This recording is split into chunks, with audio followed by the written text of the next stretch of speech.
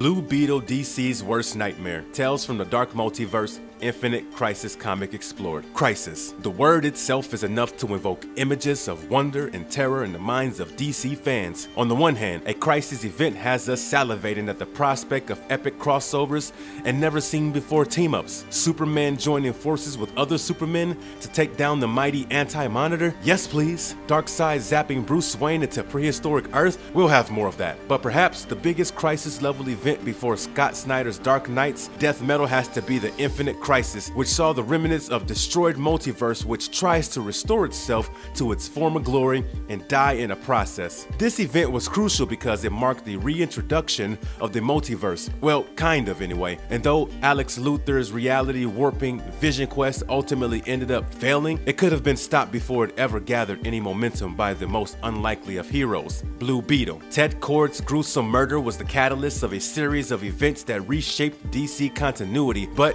what if he hadn't died? What if, instead of being ignored like he had been so far, Ted Kord decided he needed to act? And what if his actions led to the destruction of an entire universe? Those are the questions we will be answering in this video. This is Tales from the Dark Multiverse, Infinite Crisis explored. Before we go into our explanation, we have a very small request. If you like our content, please support us by subscribing to our channel. This is a small click for you, but for us, it means a lot. Thank you. Let's begin.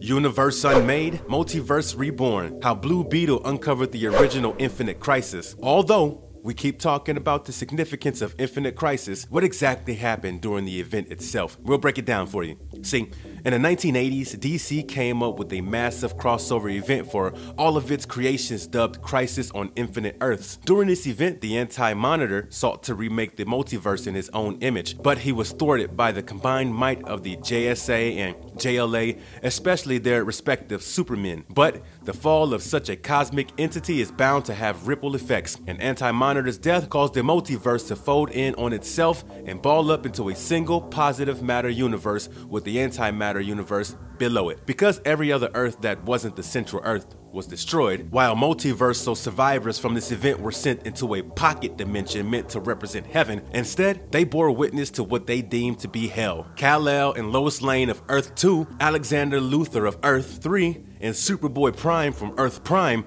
all saw the effects of the crisis unfold on this new Earth and decided that it needed to be culled from existence. To that end, Alex Luthor devised the infamous cosmic tuning fork and intended to trap the superheroes of this new universe to recreate the perfect Earth, but he ends up proving that Lex Luthor can never be good on any world and betrays his comrades by revealing his scheme to recreate the multiverse. In the end, Alex's plan fails and he's shot in the head by New Earth's Lex Luthor, while Superboy Prime goes on a rampage that kills Earth's 2 Superman and cements him as the craziest DC supervillain ever. But all of this could have been avoided if the Justice League had listened to one of their lesser comrades. For an entire week, Ted Kord had been investigating seemingly random instances that, when taken together, revealed a horrifying cosmic master plan: stolen money and kryptonite deposits, cryptic meetings with Shazam, the onset of a war between Rand and Thanagar, and the fact that someone was after his own life. Blue-Beetle was elusive and intelligent enough to keep his tracks clear and locate the earthly source of these disturbances. His old friend and new Black King of Checkmate, Maxwell Lord. Lord confronts Max about his plans and is offered the choice to either join him or die. Ted chooses the latter and has his most iconic comic book moment when he tells his former friend to rot in hell before getting shot in the head. If Batman or Martian Manhunter or even Wonder Woman had taken Blue-Beetle seriously when he came to them with the information he had, they could have helped him stop any of this from happening. But they kept treating him like a second string, and he paid for it with his life. At least, that is in a positive matter universe. Things played out very differently in the Dark Multiverse, and it was absolutely for the worst.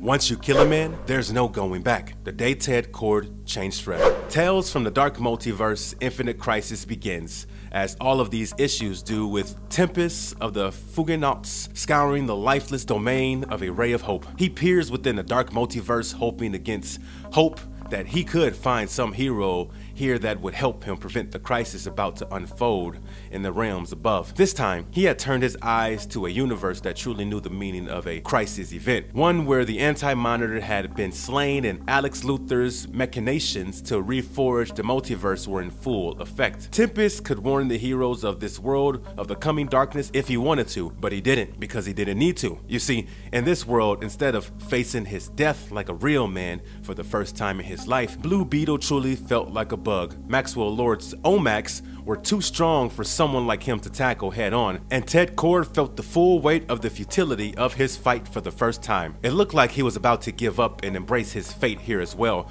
albeit it'd be much more tragic death considering he was berating himself at the end. Only this doesn't end up happening. As Blue-Beetle reflects on his second string status, he tries to tell himself that he did it so he wouldn't have as much blood on his hands. But now, as he creeps closer to his own demise, he realizes that he was out of his depth. He had severely overestimated himself and was now paying the price Batman had always said he would. And as Maxwell Lord gloated about always knowing that Ted would be the one to find him and offering him a place in a checkmate as his equal, Blue-Beetle finally realized what he had to do. His whole life, he had avoiding taking direct actions because there would be direct consequences as a result of them, which he had been too bothered to deal with in the past. Not anymore. Ted had worked too hard and lost too much to uncover the Infinite Crisis conspiracy, and he simply couldn't turn away now. He faked joining checkmate so that Max would release him and then proceeded to kill him in cold blood, breaking his oath of never taking a life. As soon as he did this, Brother One sprang into action and tried to initiate the King is Dead protocol, which would have spelled disaster for Earth's metahuman population. But something about his coding system gave Ted Kord an idea that would seal his fate as a man who no longer cared about being a small fish in the ocean. The Black King's Crusade of Justice, Blue-Beetle starts fixing the universe. Killing Max effectively made Ted the new Black King of Checkmate, and with all of his new toys, he couldn't sit behind and let the universe tear itself apart. So he got to work. Blue-Beetle used Brother One to track down the stream of black money flowing out of Checkmate and Kord to a secret society, more specifically, Lex Luthor's secret society of supervillains. Kord is able to cut off their resources by having Brother Eye hack their seemingly impenetrable systems. He also notices the Secret Six tracking Luthor's organization and puts them under his direct employ, giving him his own team of superheroes. Next, he stops Jean Loring from acquiring the Heart of Darkness, which contains within its powers of Eclipso, thereby thwarting the former spirit of vengeance from seducing the Spectre and destroying every magical being in the cosmos. Ted Kord travels to the Rock of Eternity in this universe as well, but not by mistake. Instead, it's by choice. He communes with the wizard Shazam and figures out a way to stop the Spectre's mindless rampage. After doing that, he uses OMAC technology and Zeta beams to stop the Rann-Thanagar war before it even begins. At present, his teams are pursuing the mysterious figure sponsoring the secret society who was known only by his codename Mockingbird. Ted Kord basically manages to solve every threat that the universe faces in the lead up to the Infinite Crisis, gaining unprecedented footage in the intergalactic community. And these developments highly disturb Batman, who was hearing all of it from the mouth of one of Blue-Beetle's most devout followers. Bruce, being a high and mighty snob he is, tells us Contact that this is a priority because he doesn't think Ted Kord, of all people, should have this much power, and that he will bring it up with the League. That's when Blue-Beetle steps out of the shadows and basically threatens Bruce to leave him alone, while hinting that it was his darkness that gave Brother One sentience in the first place. Batman rejects this theory and insists that there is foul play involved, but Blue-Beetle has been ridiculed and trampled upon enough for one lifetime. He gives Bruce an ultimatum. He would either let Ted fight this war his way or risk getting his secret identity exposed to the world. Only with Beetle, it will come with the receipts. Batman is forced to retreat as Blue-Beetle continues his crusade of justice.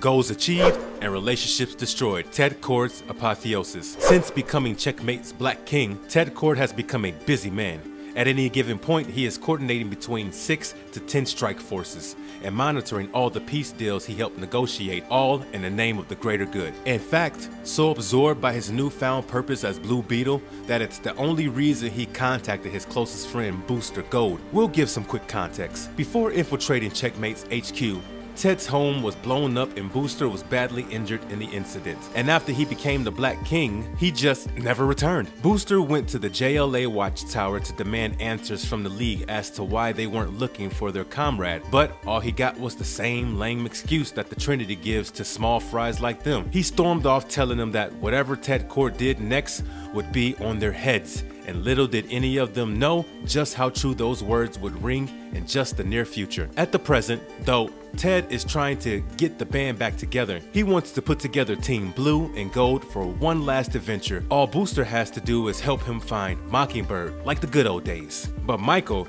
can see that his best friend Theodore is no longer the man he once knew, and he refuses, saying Beetle can handle it himself. Dejected and enraged, Kord zeroes in on the location of Mockingbird and attacks it with his secret six, only to find everyone dead. Turns out the Mockingbird signal was coming from Lex's armor and someone had ripped Black Adam in half. The very next instant, Blue-Beetle's unit is massacred by Superboy Prime, and Alexander Luthor reveals himself as the mastermind of everything that had happened. He invites Ted to check out his massive anti-monitor themed tuning fork and informs him of his plans to recreate the multiverse, but to his utter astonishment, Blue-Beetle turns the tables on him. He cleverly manipulated Superboy Prime into turning over to his side by telling him that if he, a second string, can accomplish all this, then Prime doesn't need Luthor to create the perfect Earth. Luthor kills Kal-El and Lois, while Superboy kills Luthor, and now Prime and Blue-Beetle are left with a multiversal tuning fork-sized problem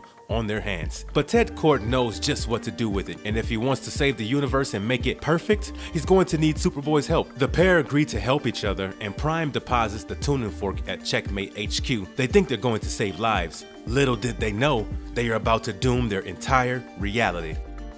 Ted Kord becomes Brother Blue-Beetle, the evil biochemical god of this universe. After reaching base, Kord requests Brother One to interface itself with the tuning fork because he has a plan. Everything he has done so far has been in service preventing the next crisis. He has forsaken his ideals, his closest friends, his family for this. So you can imagine how horrified he must have been when Brother One reveals to him that the cause for the next crisis event are the very heroes who fight to defend the world, with the chief cause being the Justice League. Ted Kord argues with the AI, stating the League's case on their behalf even after being treated like a second fiddle his entire life. But in his drive to prove himself worthy of being an A-list hero, he seemed to have forgotten that it was Alexander Luthor who gave Brother One his sentience, and that in the end, Batman was right, and his AI had been severely compromised. But it was too late to do anything about it now, because in his bid to prove himself correct, Ted Kord had taken the final steps towards giving in to his own malice. First, he instructed Superboy Prime to attack his counterpart from this Earth, and then move on to the Teen Titans. Second, he integrated the Anti-Monitor's cosmic armor with the OMAC nanobots,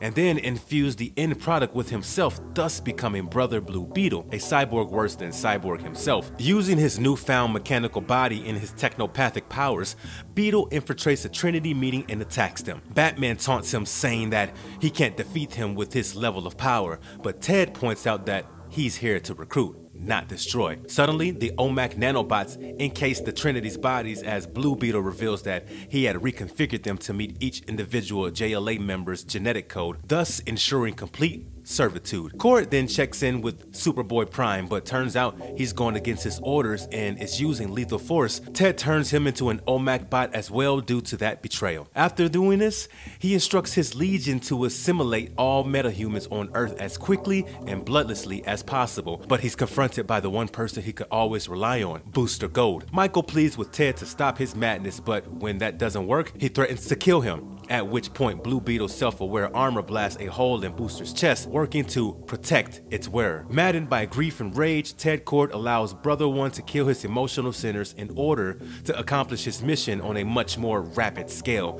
But it's all for nothing in the end. As soon as Ted Kord gives up control, Brother One switches his legion from assimilation to lethal sanctions and immediately attempts to take over the world. After an unknown amount of time has passed, we see Ted Kord strapped to a chair at the Checkmate HQ, seemingly serving as the nucleus of Brother One's AI hive mind. He reminisces that he had always been a bug, but he used to feel angry about that. Now, connected to his OMAC brothers and sisters, he felt freer than he ever had. The last full page spread to the tales of the Dark Multiverse shows Brother brother Blue-Beetle hovering over the ravaged field of battle with dead gods at his feet and dead gods falling from the skies, declaring that finally he was in control, and this time there was no one who could take it away from him. Well, no one in this corner of the Dark Multiverse anyway. Why Dark Multiverse Blue-Beetle is DC's worst nightmare. You either die a hero or live long enough to see yourself become a villain. You either die a hero or you live long enough to see yourself become the villain.